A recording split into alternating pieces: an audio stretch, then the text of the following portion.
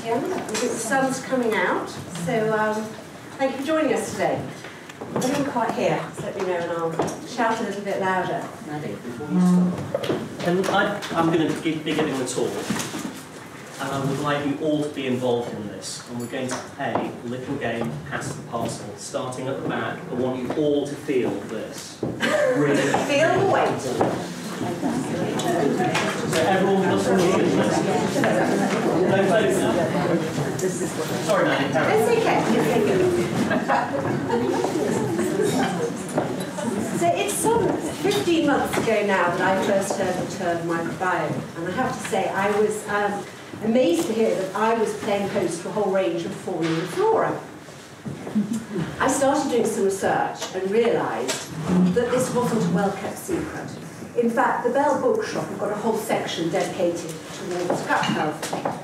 So I started reading, and reading, and reading, and they're all saying the same thing. If we're going to take a proactive approach to our health, we need to start with the gut. I switched on the TV, and there it was again, the microbiome. This time, being linked to a debilitating disease, Parkinson's. Every day, the term microbiome is becoming part of our everyday vocabulary. You couldn't open the papers without another article about gut health.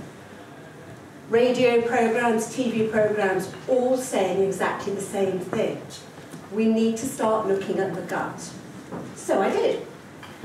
I began with the gut health program, which I've since repeated twice, and I know that many of you here have done a similar program.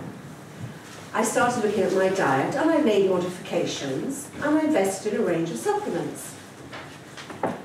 And you know what? Despite too many glasses of red wine last night, I'm feeling quite good. So, I now want to hand over to an expert who's going to tell us a little bit more about exactly what the microbiome is and how it impacts on our physical and psychological health. Rav has been a practicing GP for 30 years, and he's managed to combine his medical background with his love of sport. In 1992, he became the first GP to be assigned to a Premiership football team, not one of the southern teams, way up north. Yay! He's going to tell us more about the microbiome and how the impact it has on our health. Rav, I'm going to hand over. Thanks, Maddie, that's very kind. Let me tell you, for me, as a northerner, it's an absolute delight and pleasure to be here in this historic club. For those of you who don't know, it's the 200th anniversary of Leander. It was in a bit of trouble in the early 80s. In 1983, the old boys were, to use a Sheffield expression, kicked out by a new generation who rebuilt this place. This club has had 124 Olympic medalists. Since 2000, they've had 40 Olympic and Paralympic Olympians. That is incredible. In 1991, Jürgen Grobler, who is now the GD Olympic coach, walked in here as Steve Redgrave's personal coach. And one of the members said, "Yes, that's all well and good, but what do you actually do for a living?" It just shows that as people, we can change our mentality. We can change things that we've historically done. I am now 57, I'm still working as a GP, and I think amongst all of you, I'm probably one of the most privileged people in the room, because I love getting up in the morning and going to work every day. But I have to tell you, the NHS is in crisis. Does anyone have any idea what these figures allude to?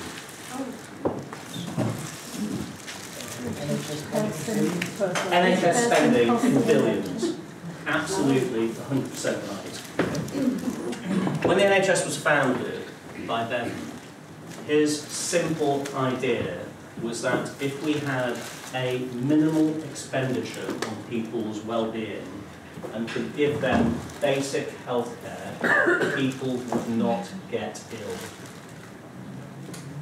So in 1950, the spending on the NHS was 500 million. 2 years after I qualified, in 1985, it was 41 billion. Last year, it was 124 billion. And the government announced, magically, there's 20 billion that's coming in. By 2022, it will be almost 150 billion pounds. Now that is an astronomical sum of money. It's worrying because it's not affordable. But it's also worrying because currently the NHS is 100,000 staff short. Excuse my Yorkshire accent, I should have said staff. Yorkshire would say staff. The Nuffield, or it was actually King's Fund, the day before yesterday, announced that by 2020 the NHS will be 250,000 staff short, and by 2030 350,000 short of doctors, nurses, technicians. Now that to me is a massive alarm bell, because it means that we all need to start taking more control of our health and well-being. Does everyone agree with that? Yes. I'm not lecturing you, I'm talking.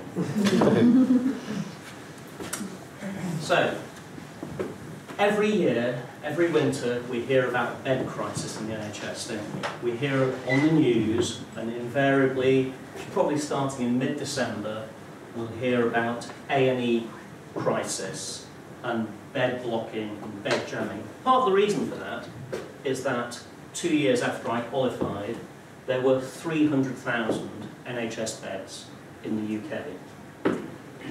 Last year, there was half that number. People still get ill. Population is growing. So you can see that in '87, there were more general and acute beds than there are total beds in the NHS. So someone at some stage has to realise we actually just need more hospital beds. Or, as a population, we have to get less ill. This just goes more into this bed blocking and bed crisis. One of the interesting things is the government announced recently a minister for preventing suicide. This was the number of mental health beds in the NHS in 1987. Probably about 70,000. Now there's less than 20,000. People with mental illness need help. There is not the care in our communities at the moment to look after those people. One of the things that you will learn, hopefully later on, is that microbiome is a key factor in our mental health well-being. So costs are going up, age and demand are going up. In my practice in Sheffield, my practice population is 8,500. I think the population of Henley is about 11,000. So I work in a practice that would almost look after the whole of this community. Our oldest patient, and it's a working class area of Sheffield, was 106 this year. Now in 1985, if anyone had told me I would be looking after someone who was 106, I'd think they'd have been drinking way too much tequila. But as a population, because we can now fight heart disease, heart failure, COPD, treatments for cancer are getting better.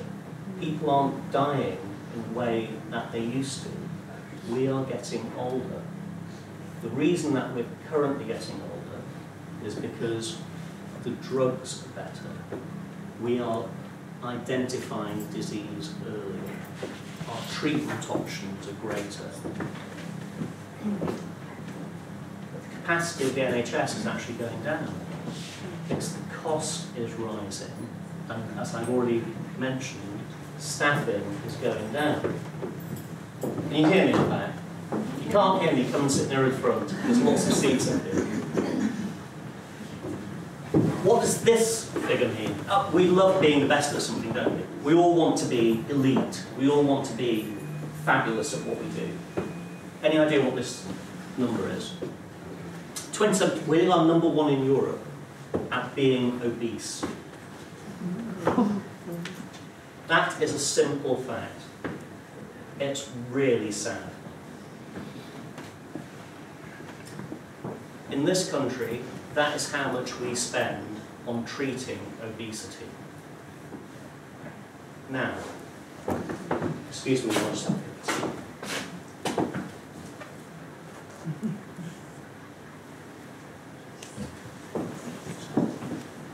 I'll do this so you can all see. This is my standard.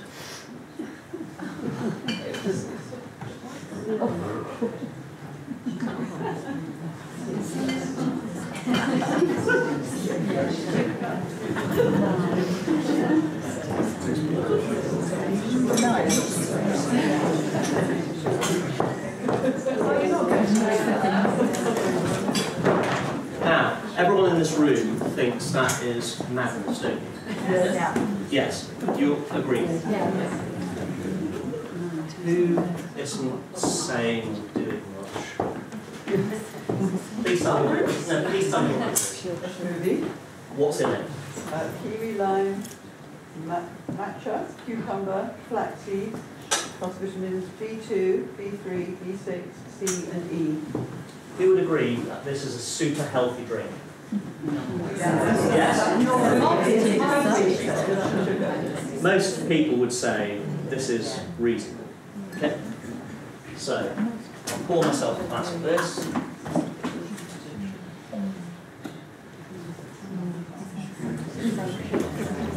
Approximately half. But I'm telling you, that is approximately half. Does everyone, I know everyone has had their phones switched on. I actually want you all to switch your phones on. Do you all have an app called Food Scanner? Please get it. Get the Food Scanner app. Because using this, and it's an NHS, it's free, you scan a barcode and it tells you how much sugar and salt is in every product in a supermarket. Okay? So, who's looking bored? That's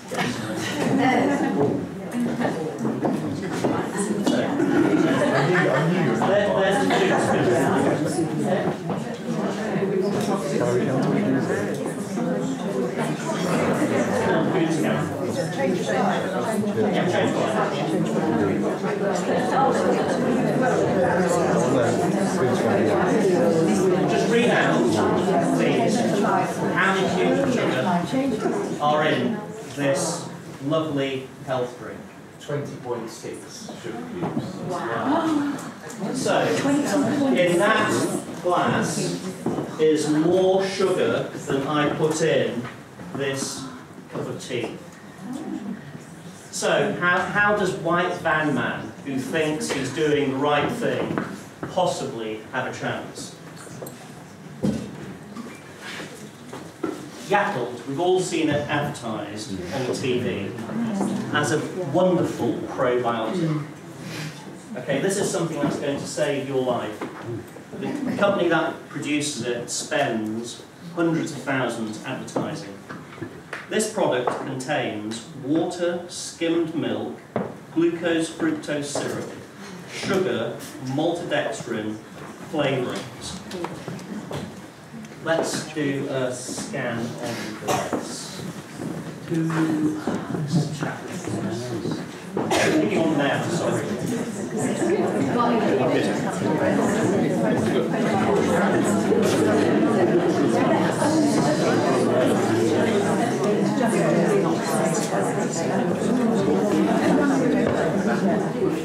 How many cubes of sugar are in this? 15.9. So, Yakult contains, but in 7 days, 16 cubes of sugar. You wouldn't actually, if you're trying to lose weight and help yourself, you can't possibly know what is in our foods. A nutritious bar full of fruit and nuts. Each one of these contains 6 cubes of sugar. So we think we're making healthy choices. You cut out your chocolate, you cut out your biscuits, you cut out your cake. Waitrose, tomatoes with herbs. 5 cubes of added sugar. Here's my favourite. No, because this is good. This is our lives. These are the choices that we make. There you go.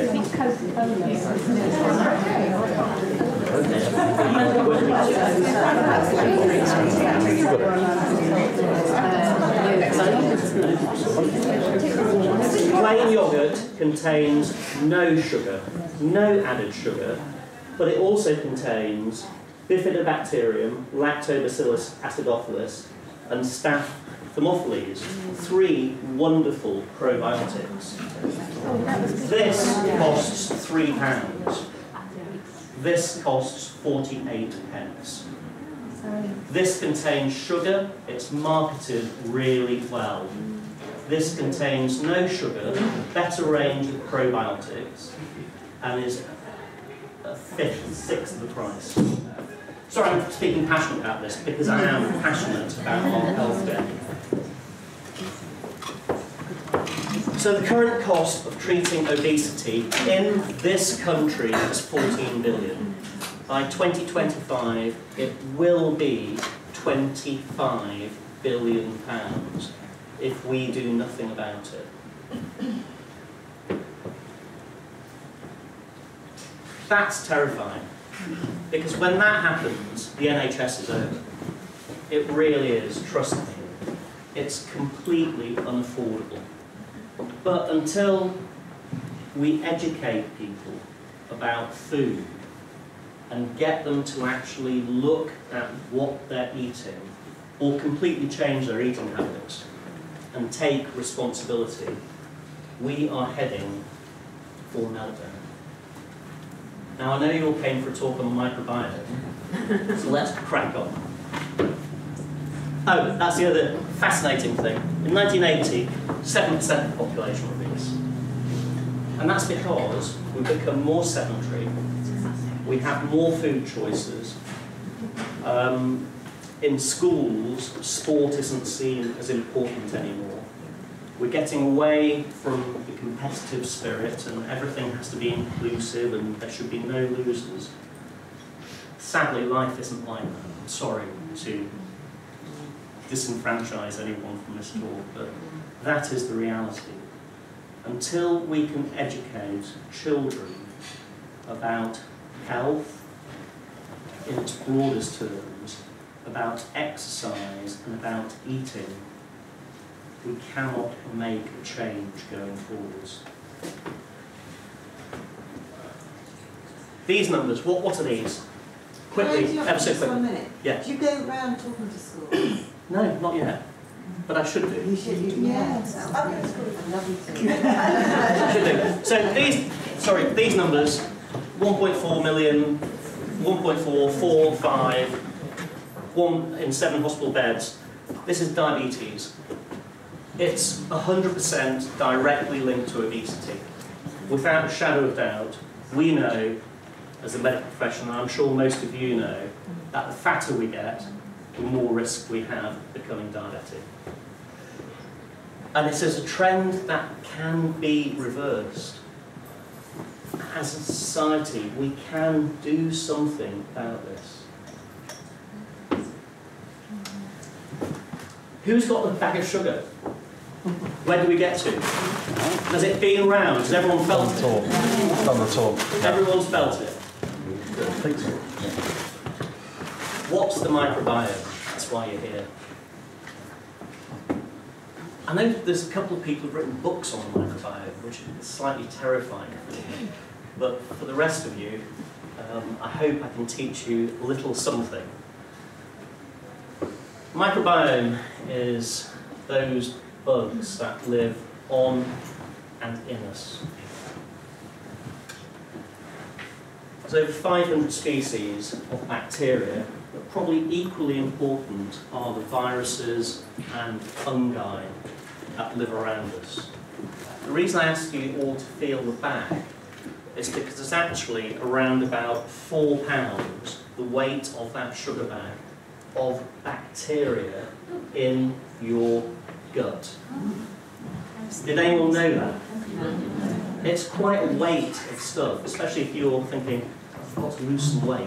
Don't lose these 4 pounds. So the DNA, if we were to liquidise a human and look at the DNA, quite a nasty thing to do, look at the DNA that was in that liquid, only 10% of it would be human DNA. The rest would be from those trillions of other organisms that we live in harmony with. It's becoming increasingly evident that the bacteria that are in our bowel control most of our bodily functions. I think probably one of the most emerging fields of research globally is on the impact that these bacteria have on our mental and physical well-being.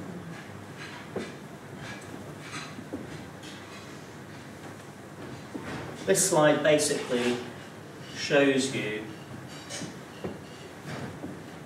the scale of what I'm talking about. The most impressive thing for me is that nature has created a single cell barrier from that 4 pounds of bacteria that are in our gut, which protects the rest of our body from things that could be really toxic. And if we laid out that surface area, it would cover 2 tennis courts. Bigger than the size of this room is a single layer of cells lining your intestine.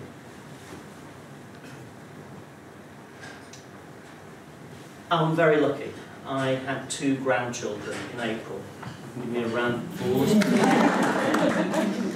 Sadly, both of my grandsons were born by caesarean section, one planned, one as an emergency. But with the knowledge that I have, I said to my daughters to tell their obstetricians to get some vaginal flora on a swab and cover my grandkids in those vaginal secretions. Because from the moment that it's true, there's a load of evidence about it. I'm quite interested in it.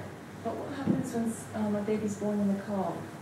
Are they still getting... So, babies used to be born in the membrane more often than they are today. Yeah. And some women I've been with the baby has been born in the car. So Yeah. that's why I sit on the fence about it, because I have been with women who've used it. And I was quite interested in it and thought it was like, yeah, that's what we should do. And I thought, well, what about the babies born in the car? I don't know. No, I don't. You see, there's going to be lots of times in this talk where I say, I don't know. There are no experts. Maddie very kindly introduced me as an expert on the microbiome. But don't forget me, on the whole, I think it's... I am not an expert. And anyone who sure. tells you they are an expert probably... Well, it's such a new emerging science. It is. But despite the fact that I think it's now some 20% of children in the UK are born by caesarean section, it's not a routine thing to be done. Section are more prone to develop asthma, to get infections, and to have a less degree of thriving in early age. It's an absolute fact, and there are a lot of clinical papers about it.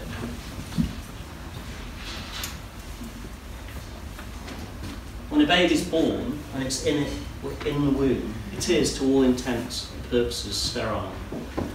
And I think nowadays we have a tendency to, we all feel children are precious, but we're less likely to expose them to any germs.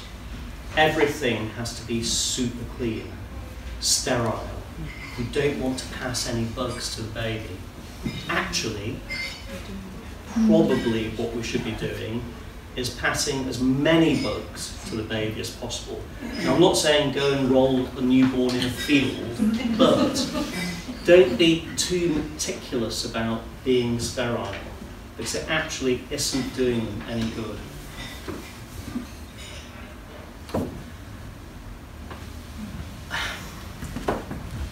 This is where the microbiome starts to confuse me.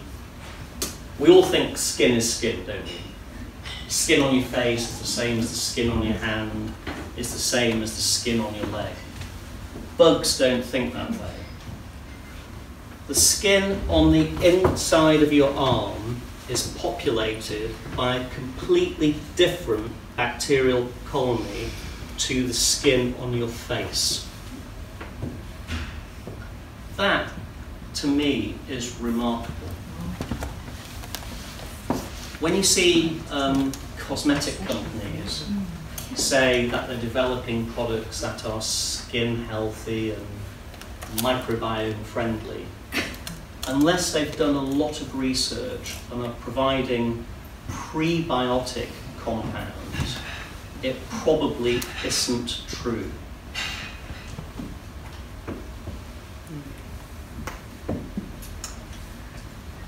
Here's the gut.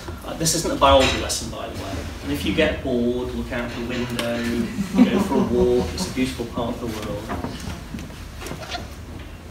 But let's talk a little bit about acid and alkaline diets. Who here has heard about alkaline diets being good for you? Yes. The thing is that the stomach is hydrochloric acid. It's acid.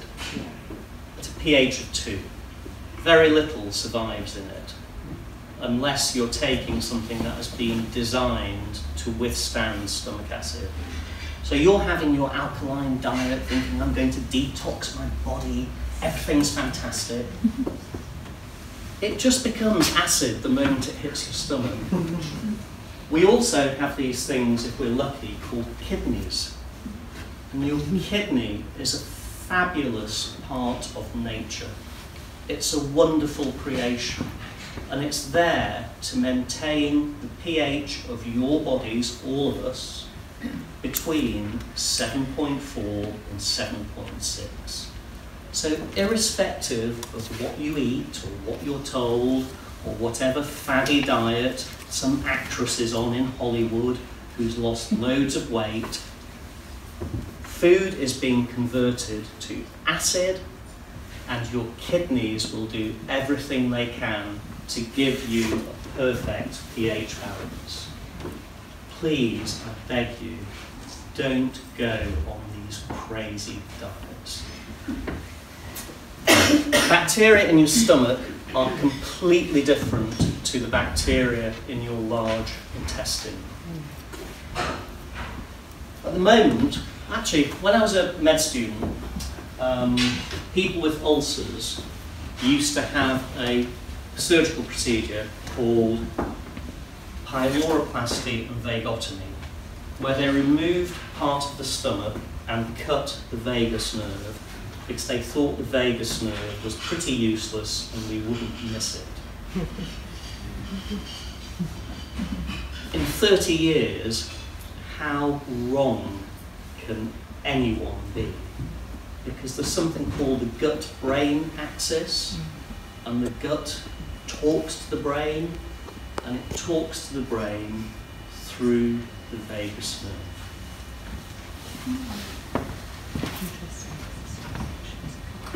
pH of the stomach, acid. In the large bowel, small bowel, it's becoming less acid, and in the large intestine, it's pretty neutral. How many people have heard of sending a stool sample to see what your microbiome's like? How many people think that's a good idea? Okay. Richard is. Yeah. I understand why you said that. Problem is that different parts of your bowel, as we've already said, have completely different bacterial colonies. The most important thing is that in your large bowel, you have folds of tissue, almost like a cornfield. The bacteria that you poo out are from the middle. These are independent colonies that hopefully never change. So you actually don't know what your true microbiome is by sending a stool sample.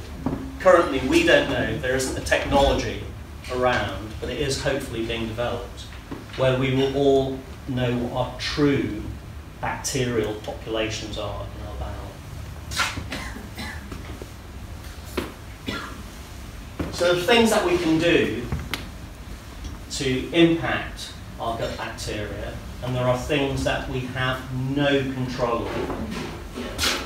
We can't actually change the amount of acid that our stomachs produce. We can take drugs that suppress the acid, like omeprazole or ranitidine that you may have heard of. We can't change the oxygenation in our bowel. We can't change the way that our bowel works in terms of pushing stuff around unless we take pharmaceutical agents. We can't control the amount of mucus that's produced. We probably can control antimicrobial peptides, and we can control those by changing our diet. And I'm going to talk more about that. These are the things that I've already spoken about. PPIs and omeprazole, H2 blockers, ranitidine, antibiotics obviously, prokinetic agents, increase the amount of propulsion through the bowel. Pre and probiotics. Who in the room has ever taken a probiotic? Who in the room has taken a prebiotic? Who in the room has taken a prebiotic without knowing it?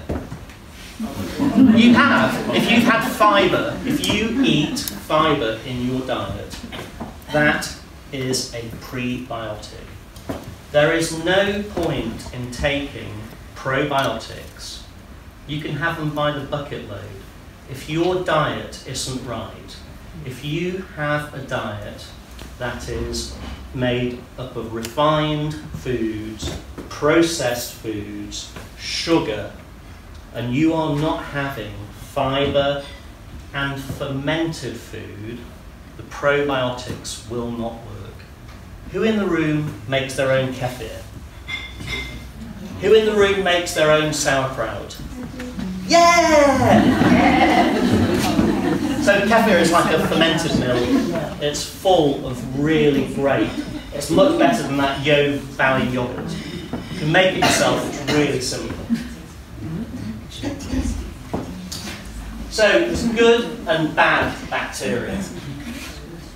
These are the good bacteria: bifidobacteria, lactobacilli, E. coli. Now, people hear of E. coli infections.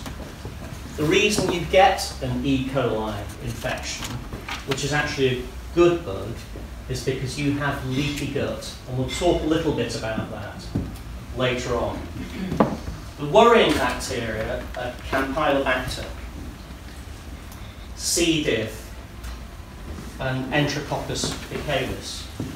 This causes diarrhea in children. Campylobacter we tend to get from chicken and eggs. I'm not sure which comes first. C. diff we get if we have a lot of antibiotics. Older populations, people who've recently had surgery, and people who have decreased immunity can get this, and it will kill you. And this is the bug that there is no known antibiotic for at the moment. So the microbiome, we are learning increasingly. This is just me having some water, by the way, there's no tricks here.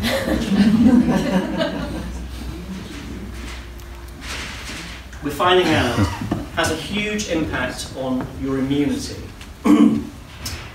Your gut actually produces vitamins and hormones. This is new science. Obviously, we digest food from it, but your gut cells produce vitamins if you feed them correctly. And it's increasingly evident that your gut actually has signalling to your DNA and the coded messages that you will pass to your children. This is my favourite slide. I love this. This is a very wide version of twins. These two women are twins. One, I'm a doctor, I'm allowed to now say, I've given myself the ability, is fat. We're allowed to say people are fat. And until we can all use this language, people won't lose weight. If you say, oh, you're looking a little bit heavy, or you're kilogrammically gifted,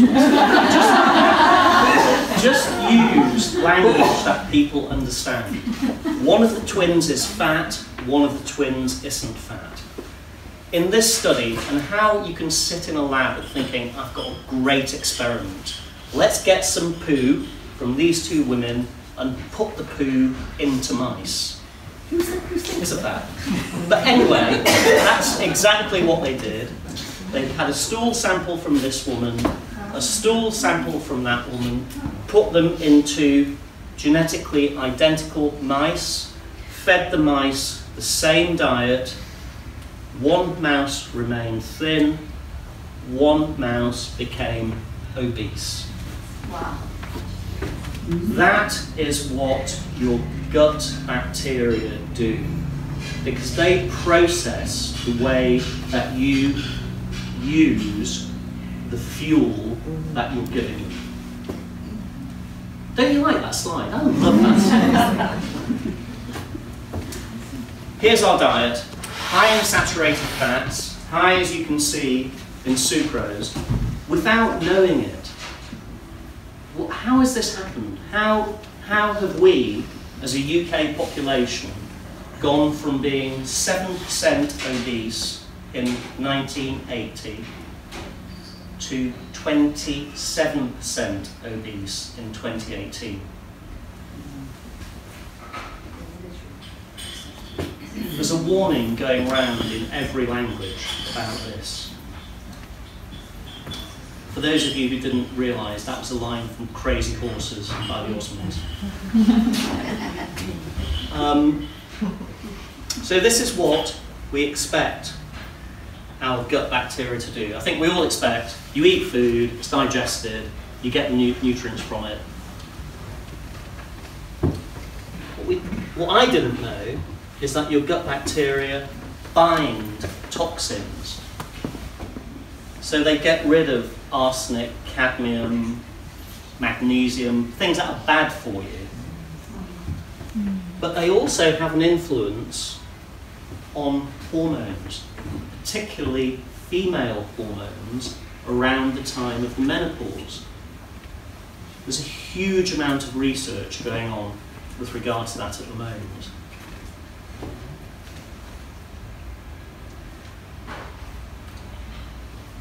Your gut bacteria influence your mood because your gut produces serotonin, happiness hormone. It produces GABA, which makes us feel less anxious. So if you have a diet that's loaded with sugar and loaded with processed food and is low in fibre and low in fermented food, you do not produce this. You become anxious. Your diet controls your mental state. I have loads of people who come and see me because they have insomnia. They're stressed, they're worried, they can't cope. I say, what do you eat? Well, I have a few coffees every day. I might have a Coke. And then I have a microwave meal. And obviously I'm having Waitrose Essential whole grain blueberry wheats. That's hardly a breakfast-sized portion, but that contains 10 cubes of sugar. Going back to what I was saying about people think they're making the right choices. They aren't, they haven't. You've all got Food Scanner downloaded now.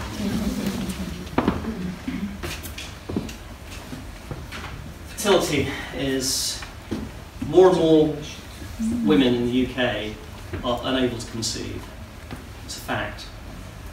It's because people are probably waiting longer, so your hormonal production has gone down, but also because of dietary choices people are making. Without realising it, it is impacting fertility. I'm sorry to those people who've written books on this subject. I apologise for the basicness of this talk. Do you know what dysbiosis is? So dysbiosis is when the bad bacteria push out the good bacteria. And a lot of that is due, again, to food choices. The fatter we get, the less exercise we do, the worse food we eat, the more chance you have of developing this condition. Gut bacteria definitely alter the way that we process and utilise sugar and fat. Who's ever had a sugar craving? Who's ever gone, I need to eat cake or chocolate? That happens. The driver for that is not your brain. It's the bacteria in your gut. You are a slave to feeding them. And if you have too many bad bacteria in your bowel, you will eat more and more sugar. It's a fact. So you should do everything that you can to get rid of those little buggers, because they are driving you to obesity and a shorter life. I said this wasn't a biology lecture, but it is a little bit of a biology lecture. Here's your bowel.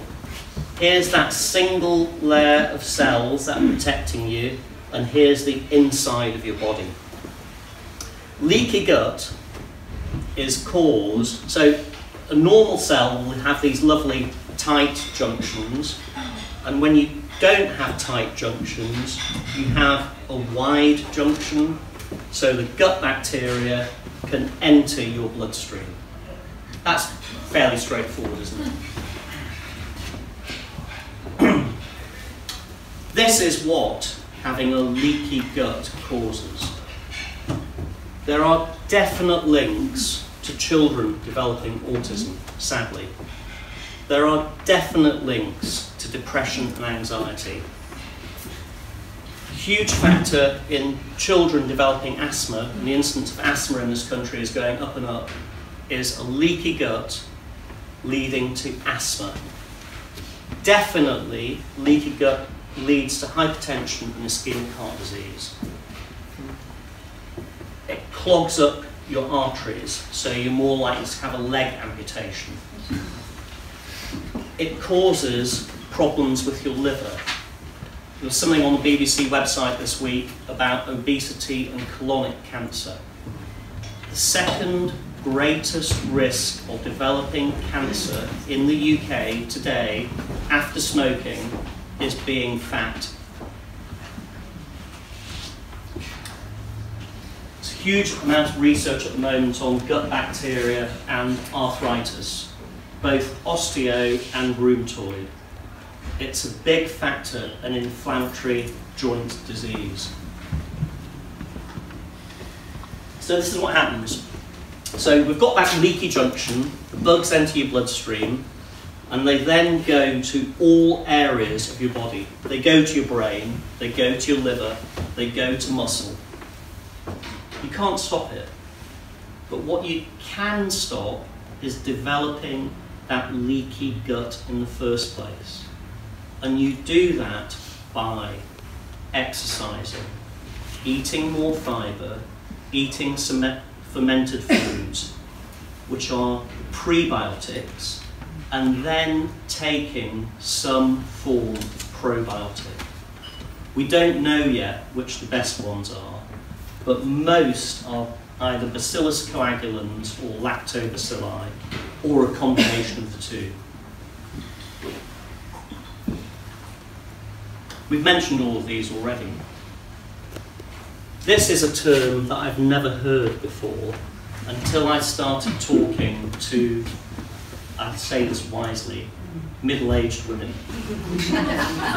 Brain fog is not a term that men use, but it is something that women use, and I never knew. But now I say to women who couldn't see me, do you have brain fog? Oh yes, Dr. Clark, I've had it for years, my husband doesn't understand me. I say, change your diet, do these simple things.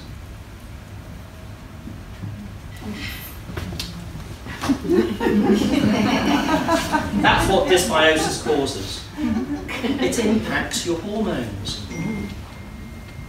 The amount of research that is going on with the microbiome and the benefits it can have. I'll give you another useless fact. In 2011, NHS prescribing cost this country £11 billion. In 2018, 7 years later, it's cost £17.8 billion. It's gone up by a factor of 50% in 6 years. It's because we're getting fatter, and what am I going to say? It's because we're making the wrong food choices. I would much rather change my diet, exercise a little bit more, and take probiotic,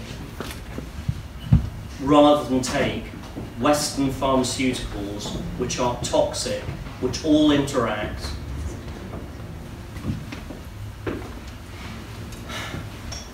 Why don't we have good health? Our diets are lousy. So white van man, he's there eating, one of my friends calls it cottaging pie, I call it cottage pie. He refuses to change. Our diet, we go for easy options, don't we? How many people every night cook a meal from scratch? Most people in this room. Do you know why? Because you're here listening to this talk. You're interested in your health and well-being. If we were to do this straw poll in a pub across the road at lunchtime, how many people would raise their hands? That's well, in Henley it's probably quiet. I'll put you all in the coach, we'll go up to Sheffield. Our lifestyles have changed. We live a more sedentary life. Apart from Henley, where everyone before you say it. Our environment is changing. There are more pollutants around us. There are certain cities that we've seen on the news where the level of atmospheric pollution is so bad that people are told not to leave their houses. I think it happened in London this summer. Don't leave your house because there's so much pollution outside. Your children will get ill. Schools close. Can we do anything about this, our environment? Yes, we probably can, but it needs governments to do it. Or it needs us as individuals to influence governments to do it. There is a global health crisis. We all, as individuals, can make choices to impact our own well-being.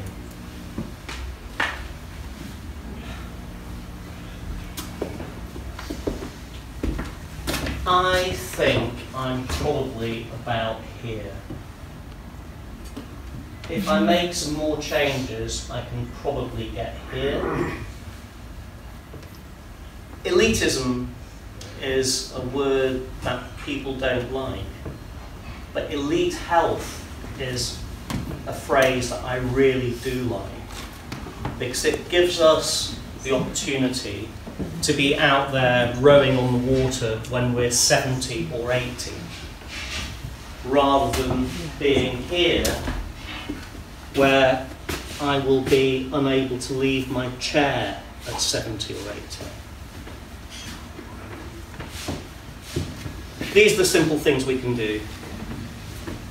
Change your diet, remove unhealthy foods, add some probiotics. There is no point in taking probiotics unless you have some prebiotic.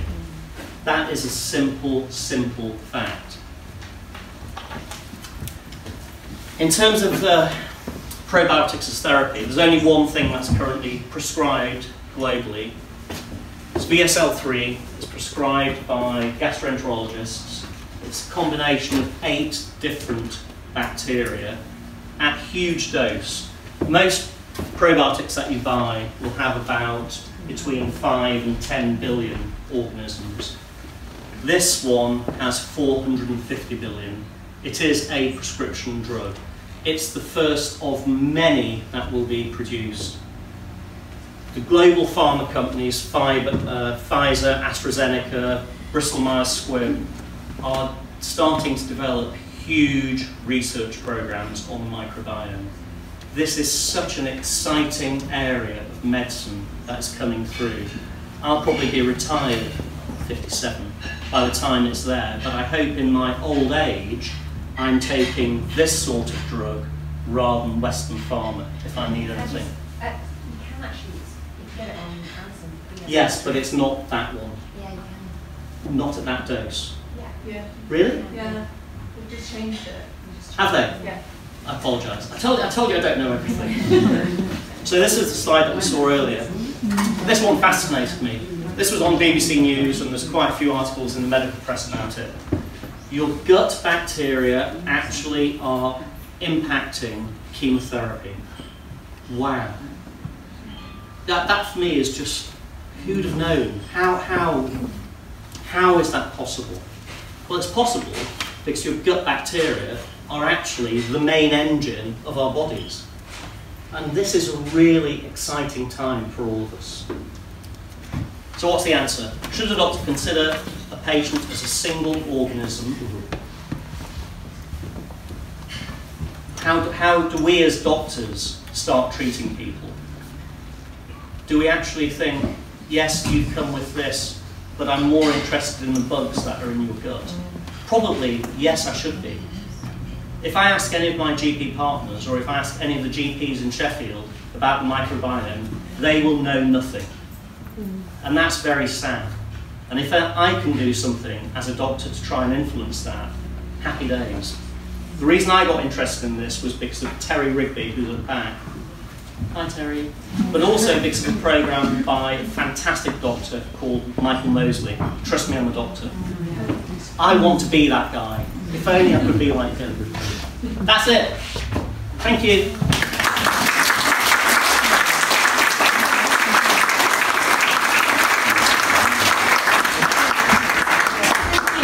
That was fascinating. Has anybody got any questions they'd like to ask? Yeah. So everything you said makes perfect sense. Yeah. But you also said something that's quite interesting, that other GPs don't push this point at all. Yeah. So I think you forgive cynics for thinking it was a bit of a fad. What would be your view on that? I don't think you could say the microbiome is a fad, because ever since organisms were in the sea and have come out of the sea, and there have been dinosaurs and humans have evolved, the microbiome has been there. It's not going to go away. The way that we look at the microbiome and the research that's being done on it would prove it's not an alkaline diet, it's not a cabbage diet, it's not just eat protein and ignore everything else. This is something which is going to become an embedded part of our lives. Does that answer your question? Anyone? Busy day, what do you grab to eat to stay healthy? I will probably have in the morning, I personally do take supplements.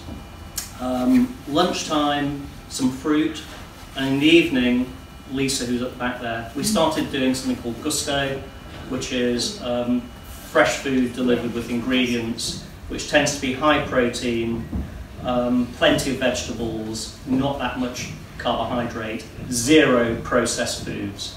We used to go to Waitrose and get simple ready meals, and we were getting fatter and sluggish. And we both said we have to change.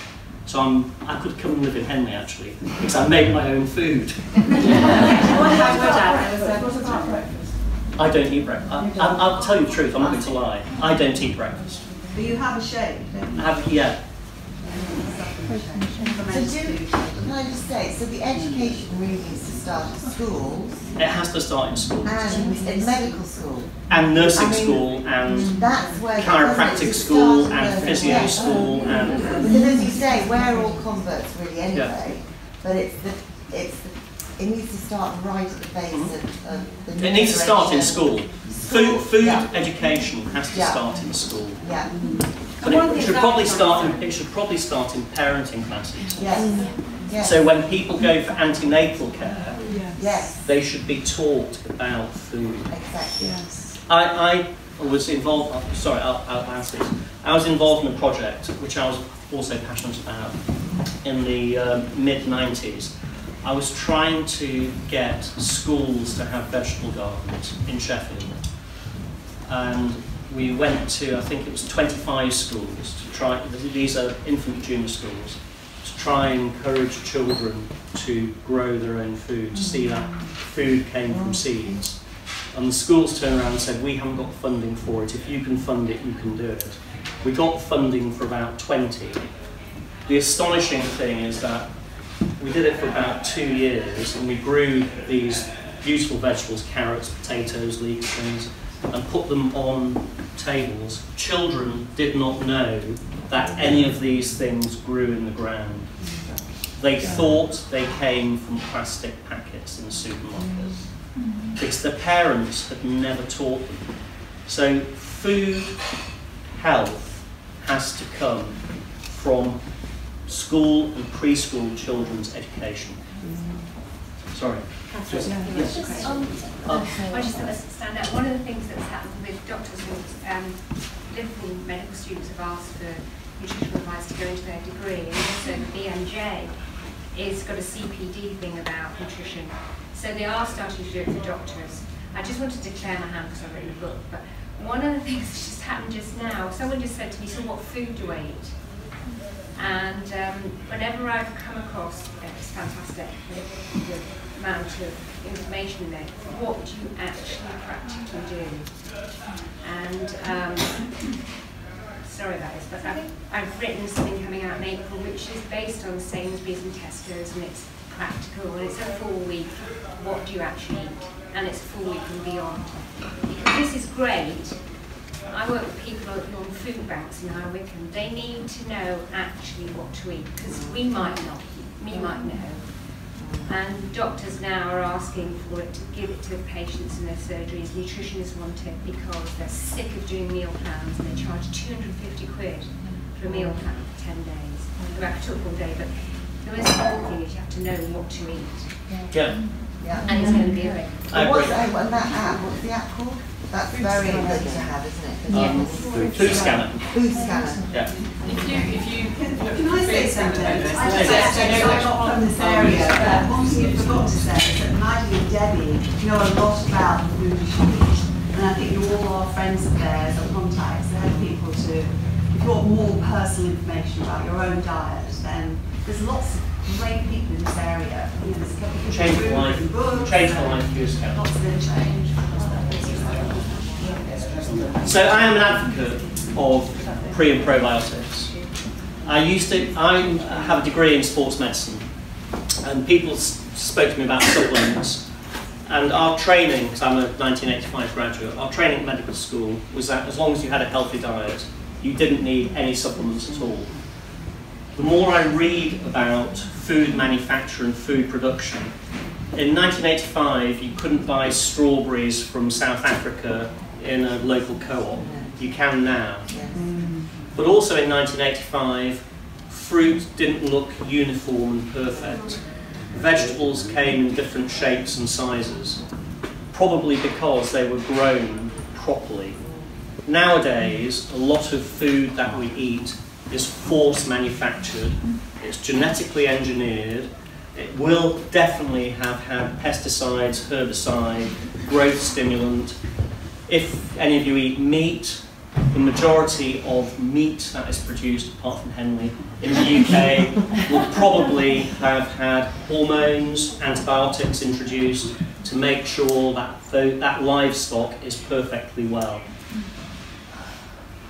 The nutrients that are in our food today are not the same as the nutrients that were in our food 30 years ago. That's why I take supplements, because I think I need them. The majority of the elderly population are deficient in certain minerals. Probably the most important is magnesium. Magnesium is very important for gut health. I would advise you all, if you're over 50, to start taking some magnesium supplementation because it's going to improve your well-being. You said earlier on that it get rid of the magnesium. it was my error. Was it? I was It was intrigued. an error. No, it was an error. I knew I said it. I almost wanted to. Does anybody else? Tell me, I work a lot with children, Yeah. babies and Yes. mothers, Yeah. and babies with problems. Yeah. And so when we discuss prebiotics and probiotics, I was just wondering if the VSL is available for children and babies, because there's a big problem with the guts and babies. Yeah, there is, but I think VSL is very specific for inflammatory bowel disease. Just so specific. So to that's what it's Would you prescribed recommend for. infant probiotics? Yes, I would, but it depends what the babies are eating. If mums are feeding their Well, there's babies, a variety of things, but yeah. some of it depends on if they're breastfeeding or mixed feeding or formula fed, for me to decide what they're doing. But I just wondered if there was any advice you could give on which ones to use for babies. There's no particular brand that I would recommend for Would you give them babies. prebiotics? I would just ensure that mums are trying to feed them properly, because again in Sheffield, Yes. we have children aged 2 and 3 who are living on a diet of McDonald's. Well, even before that, while they're infants and they're just, I get a lot of gut problems when they're still, pre-food. Yeah? So I just wondered if you also use a prebiotic then. No, I don't. But probably I should, but I don't, because it's difficult to recommend a specific manufacturer. Right. Right, just take a couple more questions. Yes. Sorry. Just wondered impact on bile in the stomach. So if you've removed a gallbladder, Yeah. you might have bile sloshing around Yeah. your gut. What impact could that have, and can you help that through diet? Definitely through diet, because obviously if you eat fatty food, if you eat food that has a high sugar content, if you eat spicy food, your stomach will produce more acid, which will cause your liver to produce more bile. So food choices, whether pro and prebiotics or probiotics help with people who've had cholecystectomy, I don't know. I told you there will be a lot of things where I can't actually say yes or no. But undoubtedly there will be research done on topics like this, and I'm sure in time the manufacturers will develop combinations of probiotic to treat that very specific condition. One more question. How does shop-bought kefir and shop-bought sauerkraut? They're different. How they compare to homemade? I would think they're probably different because they will contain stabilisers usually and emulsifier. So homemade will definitely be better, but that's why homemade goes off after 5 or 6 days if you don't drink it. Whereas shop-bought will have a shelf life until mid-December. I know because I went into Waitrose and bought some yesterday, and I was looking at it, and I thought, when does this expire? 6 weeks. I thought the kefir I make at home will never last 6 weeks if I don't drink it. Because it's alive, you want it to be alive, you want it to have as many bugs in it as possible, don't you? But is it better, to have the shop bought than nothing at all? Yes. Is that quick enough answer? That's it. So, one more question, go on. Sorry. Just really to highlight the mental and emotional health gut issue, which is my specialist area. Yeah. And thinking about the babies, I also treat a lot of babies.